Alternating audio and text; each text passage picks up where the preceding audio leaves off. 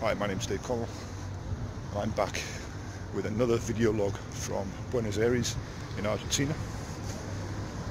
And I want to talk quickly a little bit about travel in general to foreign countries. Some people become quite fearful and in some ways won't travel outside of their home countries. And that's fine, that's cool. And for me, travel broadens the mind, but on occasions it also loosens the bowels. I think it's a wonderful thing to be able to go to a foreign country and experience other people's cultures. Broadens your horizons. It's very worthwhile. But I understand that some people don't want to do that. And of course, just like anything, really, you should take some precautions. And I think we get tied down with terrorism, we get tied down with things like kidnapping and ransom, and we overstate the risk, the actual risk. And in most countries, the risk of those sort of things are actually quite small. However, what you'll find when you read the government websites about the countries you're visiting is that they very often warn you about common criminals. These are the people that are always going to take advantage of you no matter what city you are in the world. And it doesn't matter whether you're in Argentina, whether you're in Tokyo, in Japan, whether you're in London in UK, or whether you're in New York City. There are some places in the world that are just got people there that are willing to take advantage and either steal from you or to do you harm. And there are a multitude of different scams that people use to try and part you from your money. Everything from non-violence, violent scams, right through to quite sophisticated threats of violence at the very least, and in some cases violence. But to be honest, most people actually go away and have a very fulfilling experience. Experiencing the culture, the music, the food, the drink, and have a great time. And I think most of the time that common sense should prevail. Certainly in UK, and I know in the US, the State Department, and in the UK, the Foreign and Commonwealth Office always put out a briefing about the country that you're planning on visiting. It will give you such things as the location of the embassies, how to contact them, what consular services are offered. And so they can be a real help. And in some cases you've got the facility to be able to register your presence in the country by putting in your dates that you're going to be there, so that at least people know that you're there.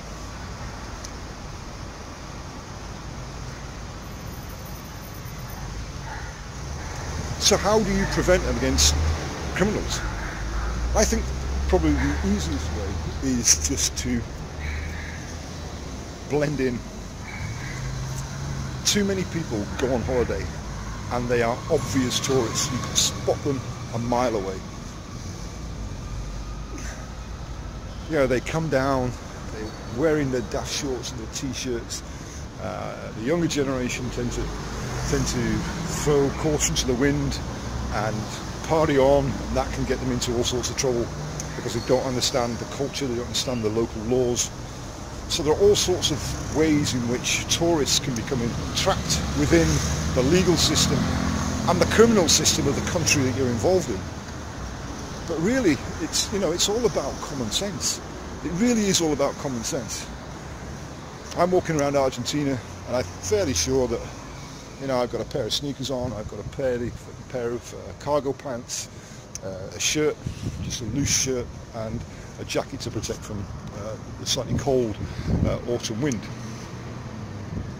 But I don't think anyone taking a glance at me would not take me for being a citizen of Buenos Aires. But you can tell the tourists when they come. Some of them are wearing ridiculous things. They'll wear their most expensive watches or their jewellery and then go out onto the streets. They'll be obviously tourists. They'll be looking at a map or asking directions, or kind of gazing and scratching their heads and turning around looking for a landmark that they might be able to recognise to get them back onto the beaten track. There's a whole host of different things that stand you out as a tourist, and the key is not to do that. You have to be as covert as you can be and to blend in. You know, if people are asking you directions in their language, then you probably just about got it right.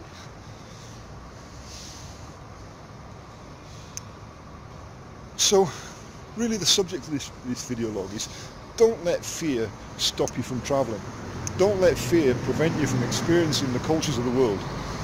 You know, I've travelled to round about a third of the countries around the planet. That's quite a lot of countries. And very, very rarely have I got into any sort of significant problem that wasn't of my own making. Take some precautions. Do your research before you come. If you can, learn a few phrases of the language, very, very simple phrases, like how to ask for something or where is somewhere. You can use your mobile phone. This goes back to mobile phones again from the last video log, is use your mobile phone to have a translator on there. And then you can just type in keywords, and sometimes just one word will give you the phrase that you need to get you out of the mess. So there's my short tip, my second urban survival blog, if you like, from Argentina. The next time you see me will be somewhere else in the world, and hopefully we can do some more on this theme of urban survival. I'd just like to point out that right now I'm lost. I really am. So I'm going to have to find either a landmark that I've passed or to turn on my mapping system. I'm in the right area, I just don't know exactly how to get back to the hotel that I'm in. Quite frankly, I don't mind getting lost because it just enhances the experience. So I'm going to leave you that. I'm going to turn on my GPS. I'm going to just check my mapping system and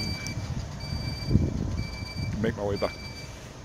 I'm Dave Connell. I'm talking to you from Buenos Aires in Argentina, and I'll see you for the National Family Association next time.